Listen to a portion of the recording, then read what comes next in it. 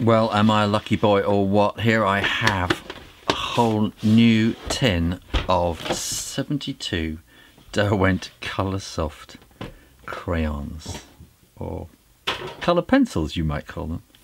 Look, completely wrapped up, and I'm going to rip right into that and go rah, rah, rah, rah, rah. Don't they look great? And it's not just that layer, but look, there's a whole other layer down below. How fantastic is that? Now this Saturday, 31st of August 2013, I'm going to be with Derwent pencils at the Great British Family Fair in Westerham in Kent in England. So if you're around, come along and meet us, and I'll show you coloursoft pencils and all their other fantastic things as well. And because it's all about British things, I'm going to show you how to draw a British pillar box, which is where you post your letters. Let's not talk about it. Let's do it. Now what I'm actually going to sort of draw with this colour here, which is cranberry. So I'm going to do the outline in this kind of dark red. And that's the top of the pillar box. And then it has a little kind of bit there, and then there's a kind of a pattern there as well, like that. And then we want another little bit there, and then it curls down, and then we want another little bit coming around like that. And then we can come all the way down to the base of the pillar box. Why is it called a pillar box? Because it's a box, but it's a pillar, I suppose. I don't know. And the whole country is covered in these, if you've not been to Britain. And this is where we post our letters. And they're run and owned by the post office, which used to belong to the Queen. I think that kind of, sort of does in a way, I think still. This is a little bit here which will tell you, no, I'm getting this wrong. No, I'm right. There's a little bit which tells you which, how many times they've collected the mail. You know, when the next time they're going to collect it. So this is the bit that you post your letters into. And then this line is kind of a door which opens up. And down below here is a little kind of notice board thing, which tells you when the next letters are going to be collected. And then there's a little thing to put a key in a lock, and down here we'll have GR and a crown, because it's the Queen's post, and she, or the King's post, this would be George, so it'll be something like that. And then it's black on the bottom down there, and I'm not using a black crayon, I'm using petrol. It's called petrol grey. I'm always reluctant to use black because it's so dark. You can always use that at the very end. Now we refer to things as being pillar box red, which is just very, very red really, and very bright orangey red vermilion. So I'm going to do that and just leave a little bit of shade up there, and then shade in colour in there. And I'll go over this in a minute in a different colour. And here I'm not pressing too hard there on the edge, but then as I'm coming in I'm pressing a bit harder to get it more sort of red. And that wants to be red in there as well, so just, it's all very red. And not quite so light on, not quite so pressing hard on the edges. So I'm trying to get this kind of feeling of it curling around, and using the tonal value of the colour to make it feel like it's kind of curling around a bit, and the same we can do there like that. But I think we're going to want to have it darker in places, particularly kind of underneath there like that, and on the underneath parts. So you can keep changing your colours. That will certainly want to be a bit darker there. and maybe kind of in the middle we can make this all a bit darker.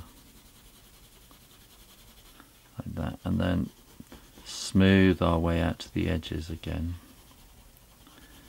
And I think this is much too ready red at the moment, so I'm going to add in a little bit of orange or a bit of yellowness, just a hint on the edge, and then kind of bring it into the middle and on the top again as well, just to kind of warm it up a bit, because it is a very bright red kind of thing. Now on the camera that's looking very orange, but I hope it looks alright on the picture. Here we want to add these little kind of patterns on there, and we can have a bit of shadow in underneath there, I think, and there as well. I think this will probably be a little bit kind of grey and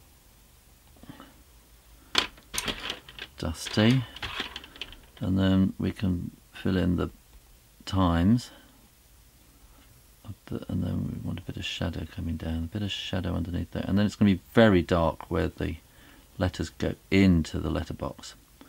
And now we can probably start adding some much darker kind of shading in on that. And I'm going to say that the sun is coming over from this side, so I'm going to make these ones a little bit darker on that side, and then the shadow will be coming down this way and in there. Maybe a bit of shading in there, coming down there, and we want this kind of logo, and then the crown will be on top there. And if you want to know how to draw the crown, then I did a video of that recently. And then the base of a letterbox is painted black, and there's an interesting thing about letterboxes, because when I was younger, I wouldn't do it now. I used to, every time I saw a letterbox, I used to jump over it, kind of leapfrog, like you would do in gym, you know, kind of right over the top. And I learned something about letterboxes. So when they're made, they've got, it probably comes down to about here or something like that, and they're just sunk into the ground. And as you approach a letterbox, you can tell how high it is by the amount of black that is showing. And sometimes there's only a little bit, in which case it's going to be very low and nice and easy to jump over. And sometimes they're really, really high, in which case you're probably going to get stuck on the top, which happened to me once or twice. And yeah, that's how I know about letterboxes. And the reason I started doing that was because I was reading about Baden-Powell, who invented the Boy Scouts. And that was his big thing. He used to say, to get a bit of exercise, you should go frog hopping, which is what he called it. So this is, I don't know, 100 years ago or so. And he used to tell boys, when they saw a letterbox, leap over it, keep fit. So I just started doing it, and after a while I found that I just couldn't walk past the letterbox without kind of just jumping over it. And so that's kind of what I did. I remember once or twice leaping over it and kind of quite surprising people as I landed on the other side. Kind of, oh, where did you come from? I put a bit of shade on the pavement. Now this is British, so we don't have sidewalks, we have pavements. And the letterbox you will find usually on the pavement. And if you find something that's more brick red, there you go. And you will quite often kind of find there's a brick wall in the background, which will be the somebody's wall of somebody's garden, front garden, something like that, which you might call a yard. We call it a garden, front garden. Even if it's just rocks, we would call it a front garden. Even if it's only got a motorbike falling to bits in the middle of it, we would call it a front garden. How to draw a pillar box with Derwent coloursoft pencils. Nice. Well, I hope you enjoyed that, and if you did, why not go and have a look at my old channel, Draw Stuff Real Easy, where I show you how to draw a US mailbox, which is a little bit different. If you don't like that, try the mystery drawing instead. Either way, make sure you're subscribed to this channel on YouTube for more drawings every Monday and Friday, and why not check out my website too. In the meantime, you keep drawing, practice, and I'll see you next time. You take care now. Bye bye.